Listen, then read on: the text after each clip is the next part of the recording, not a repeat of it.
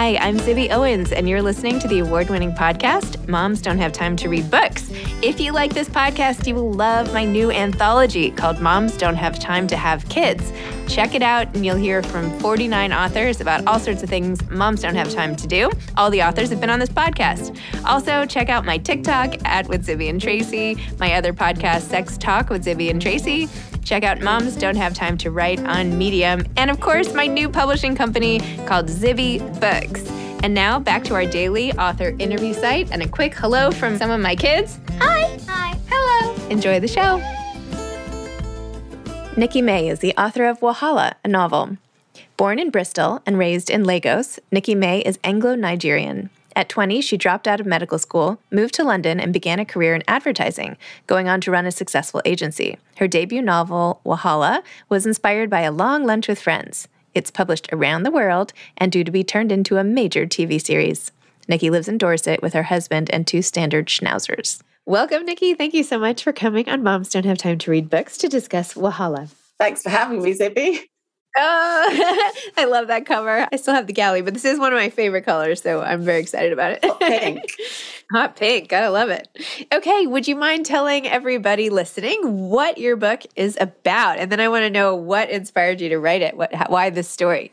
It's my debut novel. It's called Wahala, and other people are describing it as Sex and the City with a killer twist. And I'll take that. It's a modern subversive take on friendship, family, and culture, but it's underpinned by this rather epic revenge twist.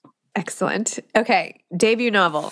How did we, just go back in time first. How did we get right here? Like, where did you always like to write? How did you end up writing your debut novel now? I've always written, whether it was angst-ridden, terrible poetry as a spotty teenager. And then I worked in advertising most of my life. So I was writing technical copy for telecoms clients or books on mindfulness.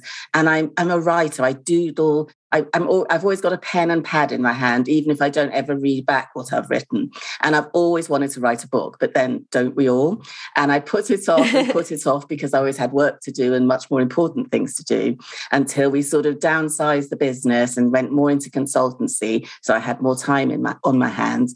And it was after a long and very loud lunch with friends at a Nigerian restaurant that bears more than a passing resemblance to the restaurant in Booker. I got on the train home and I felt myself code switch out of Nigerian me into English me. I started thinking about my 2 cultures. I started sketching out some characters, and I'd written the first scene before I got to my stop. And remarkably, the first scene in the book is hardly changed from that very rough draft.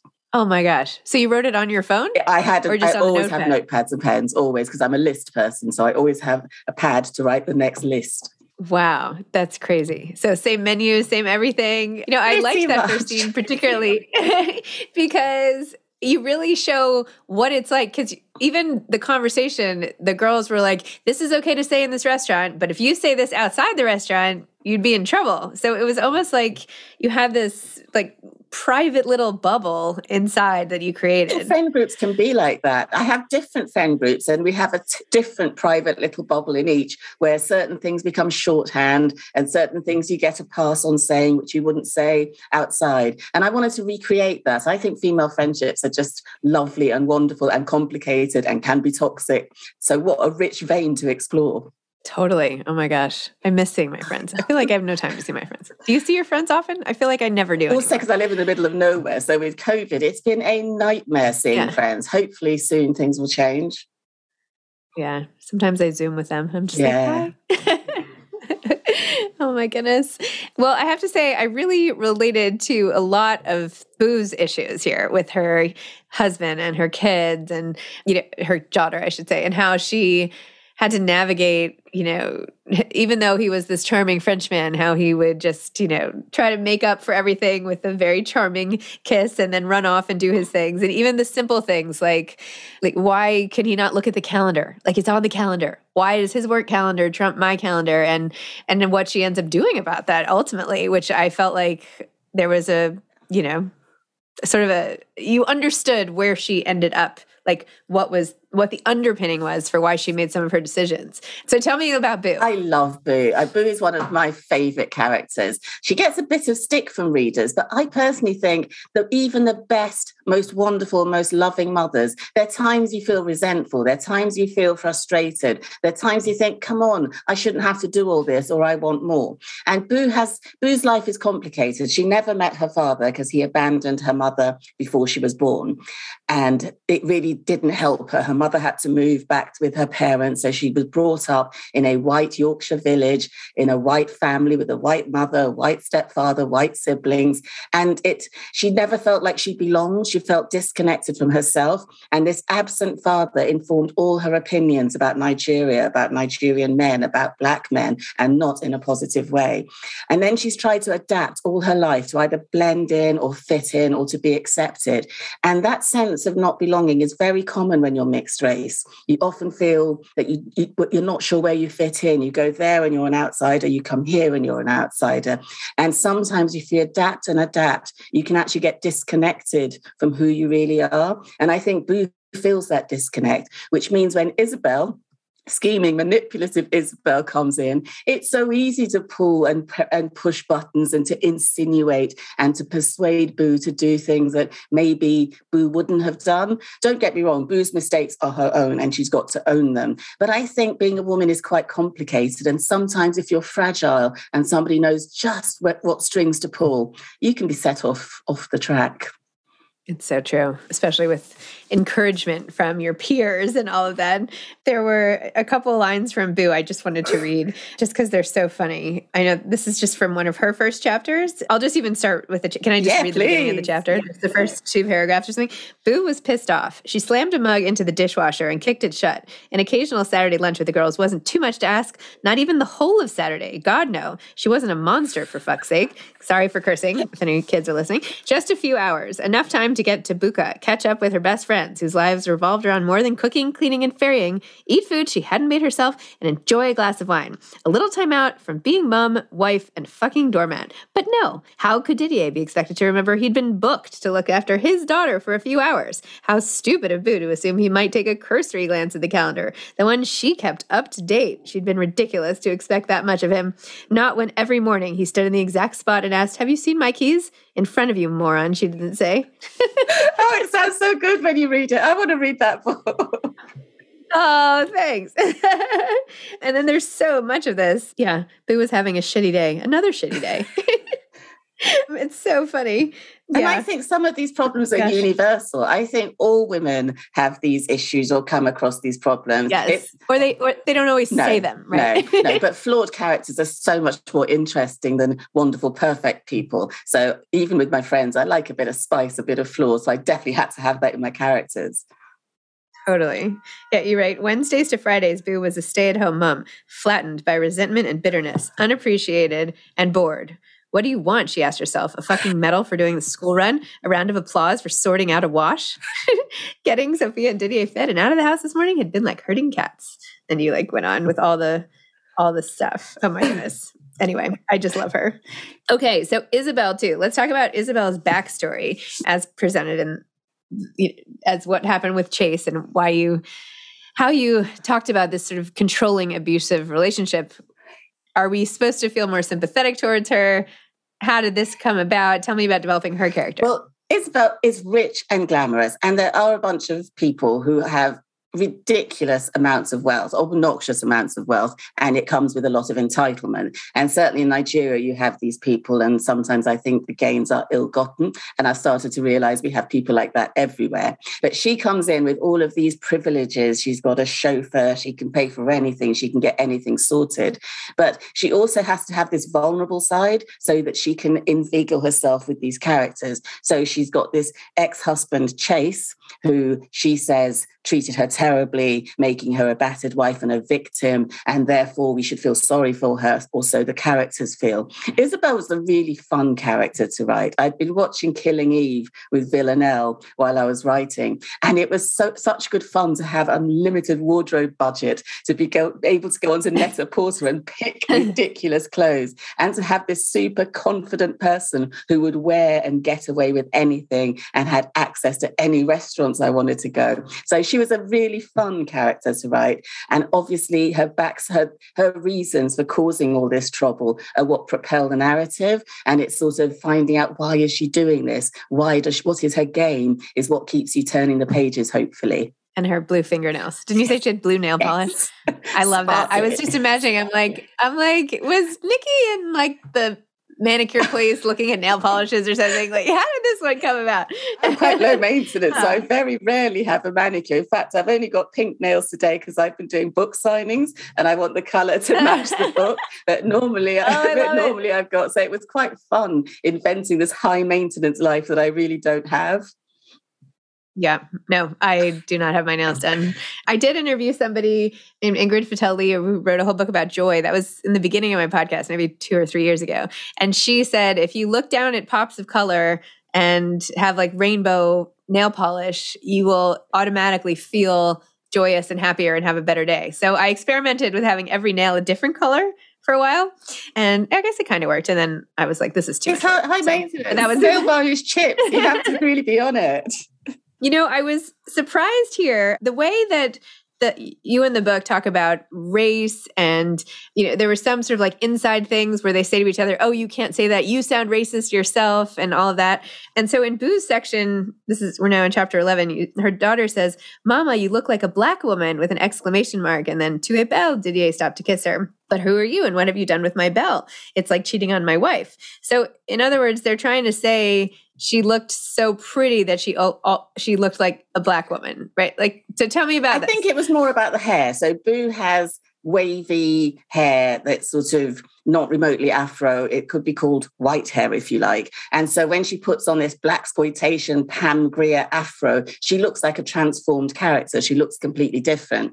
And what I wanted to do was play with being mixed race is a complicated thing. And sometimes it's quite, I think sometimes it should be almost defined as its race on its own rather than being black or white. And I think also I was interested in how 3 people with exactly the same racial makeup could feel so differently about their race. But I wanted to explore, you can't have mixed race characters and not touch on colorism, class, race. And I wanted to explore them, but in quite a real way, because Black people, brown people, we can have isms too. We can have prejudices just the same way anyone else does. I didn't set out to solve these problems, because if I could, I wouldn't be writing books. I'd be running the UN. But I wanted to actually say it as it is. You know, the truth is, colorism is a real thing, and arguably I've benefited from being light-skinned, and I certainly have a totally different experience to a Black man or even a Black woman. But it's not always a positive thing. There are downsides that come with it too. And I do find that, certainly in my experience, mixed race people often clock each other and form a bond, because we're the only people who have experienced what we've experienced. It doesn't mean we don't have white friends or Black friends. I have both. But often if I meet someone who's Anglo-Nigerian, there's a shared history, a shared connection that only we can understand. And I wanted to explore that without making my characters perfect or without solving the problems. So some of the things Boo says are atrocious, but the truth is we sometimes say atrocious things. Yeah. I like her lack of filter. I don't know. It endears her to me in some way. Real. Yes. And then there was this one, well, actually, I feel like I shouldn't give it away, but the scene with the police, I'm going to just like skip it. And sometimes with fiction, I want to go places that I feel like maybe I shouldn't bring up. So I think I'll skip it. Okay. So let's go back to character development as a thing. So even with the background of loving to write and all of that, you still made these 4 women and the other characters, the husbands and the spouses and the bosses, and everybody has their own very clear personality on the page. So do you just naturally know how to do that? Or did you have to take any classes? Or like, how did you Like, I find that very challenging to do. So how did you do it? I've worked in advertising all my life, and I've worked in planning and in copy. And with advertising, there's no detail that is too small. When you've got a 30-second commercial, everything has to be perfect. So there's so much work that goes into the background. I mean, we could do a year's work to shoot 30 seconds. So I'm really about the planning stage. So I had this spreadsheet. It was ridiculous. When I printed it out, it was taller than me. It went through for each character. There were about 100 questions I had to answer. I had to know everything, their inside leg measurement, how old they were when they walked, their favorite color of lipstick, the first boy they kissed, their favorite record. I mean, things that would never, ever make it into the book, how they'd react if X happened or Y happened. And I kept building this spreadsheet and also making sure that my girls were different, even little things like, do you drink tea or do you drink coffee? Or are you more of a chai latte type of person? Which meant I got to know these people so well. I probably know them better than I know myself. And they became real living, walking women, which helped me. It really helped me write the book because I actually knew how they'd all react to any situation. So when I threw all this Wahala at them, I knew what they'd do.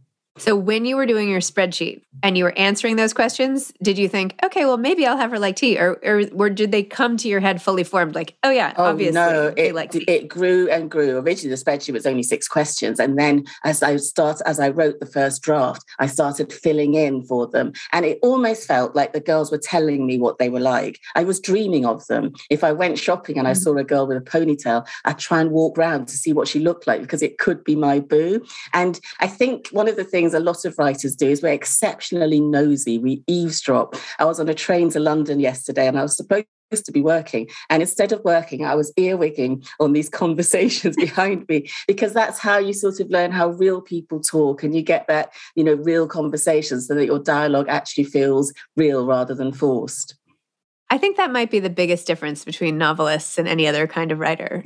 We're nosy. I think, or no, just the eavesdropping. And what you do with the eavesdropping, right? Like I could eavesdrop, but that would be the end of it versus like eavesdropping and then turning it into an entire narrative in your head and then coming home and like writing about it and turning somebody into a character. And I don't know. I think it's awesome. But I'm more of like, I wonder what that person's doing with that person. Is that a first date? Like, what are they doing together? Maybe they were friends from high school. Oh, anyway. I do that as well. And the other thing is you never know when ideas are going to strike. So I walk my dogs for about 90 minutes every morning. And they are now used to me stopping, stock still, and suddenly sending myself a voice message because some thought has popped into my head. And they look, it's just her doing her thing. 90-minute walk? Oh, every morning. It's like a routine. It's like a thing. Not very fast. This isn't a power walk. This is just a amble round. That's so great. Wow. That is my dog. Poor my dog. I do not walk her far enough or long enough. I'm like, go to the bathroom. Gotta get home. Wow. And I read on your Instagram that it's going to be a BBC show. Is that right? Right. I still pinch myself. When anybody says that, I feel a sort of glow and did I make this up? But yes, before the publishing deal was announced, I'd already signed with a lady called Liz Kilgarry from Firebird, who's going to produce it. And the BBC have commissioned it. So it's not just an option. It's going to happen 6 parts, 1 hour. On telly, and it will be streamed worldwide. So you'll get to watch it, Zibby. And it's going to be phenomenal because when I was writing it, I had pictures of actresses for each of my women, and they were on a board behind where I write, and I'd look up to see, I can't tell you who they are now, obviously, because they're not going to be the real people, but I can't wait to see who they cast and see if they match my inner imaginings of what they look like. And that's so cool, by the way. So exciting. Are you involved in the adaptation at all? No, they did ask, but writing a book is really hard. Writing a script play, definitely above my pay grade. And I've got this amazing script writer. She's called Teresa Ikoko. She's Anglo-Nigerian, so she gets it. She gets all the food references. And she was BAFTA nominated for Rocks, so I know she'll do 10 times a better job than I ever could. And I think it's quite nice that it's not my baby. They're being very collaborative. Mm-hmm. They're telling me what's going on, but I can sit at a distance. And if it's awful, I can say nothing to do with me. And if it's wonderful, I'll say, I did that. Perfect. That's great. Well, that is so exciting. I can't wait to watch it. Do they even know when it's going to come out or probably not? They're going to shoot this year. So hopefully it'll be on air early next year. Fingers crossed. Oh my gosh. So exciting. And you have another book, right? You sold this in a 2-book deal. So what's up with the next book? 2 is so hard, Zibby. If they told me what I knew now, I'd have been 1-book deal. Because when you're writing your first book, you're just you and your book and your words, no expectation, and you don't even know that much about writing. I didn't think about genre or point of view, or, you're just writing from the heart. And then suddenly you got a deadline, a clock going tick tock, which obviously makes you freeze and do nothing. And you've got expectation. You've got people saying things about your book, which are mostly lovely, but you hadn't really imbued your book with all of this. So suddenly there's the, oh my God, will I be good enough? But I am writing book 2. I've got 90,000 not very great words, which I'm pulling into shape. And I do love my story. It's loosely inspired by Jane Austen's Mansfield Park. It's got a mixed race girl in it, because I think all my books will have I want to reflect myself in literature. I want to read about people like me. She's growing up in Nigeria. A tragedy strikes. And when she's 10, she's moved to an English family at a house called The Ring. So Brown Girl in the Ring. And it's going to touch on thorny areas of race and prejudice and class. But at its heart, it's a love story and a coming of age story. And because I quite like an epic twist, I think there might be one of those in there. Excellent. Wow. Well, if it makes you feel any better, basically everybody I interview says at the start of any book, they feel the same way. Like, I don't know how I do it. It's not going to work. A lot of people feel the same way, even 20 books in. So self-doubt is one of the character traits that you need to be a writer. I guess so. Yes. If you are too secure a person, run the other way. Oh, I don't know what you should be, but not this. What advice do you have for aspiring authors? Read widely, read in your genre, read out of your genre, read everything you can get your hands on. Read really good books so that you're inspired and so you have this something to aim for. And read really rubbish books so that when you read your work back, you feel good about yourself.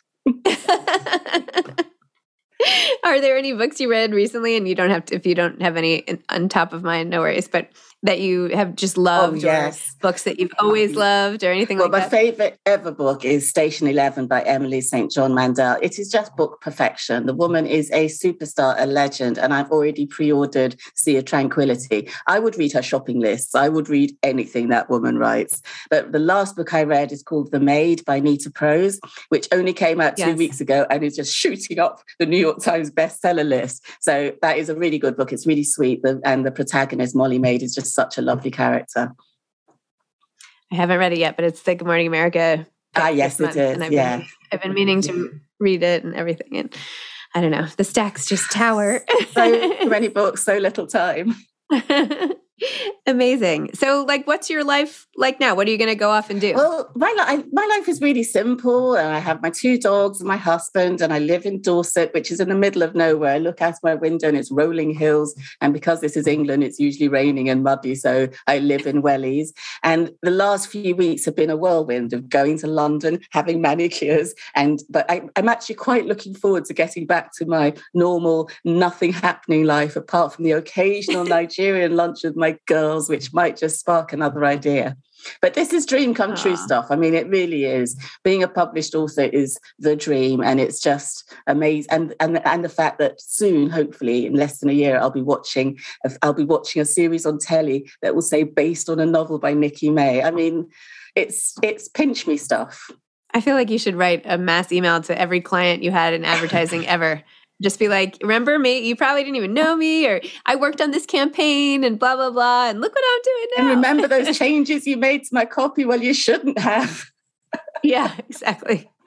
Wow. That's awesome. I love it. Well, Nikki, thank you so much. This has been really fun. And I can't wait to watch your movie and read your next book. Thank you so much, Zibby. I'm now going to go to my bookshelves and I'm inspired. I'm going to rip every book out and rearrange them by color. It's so beautiful.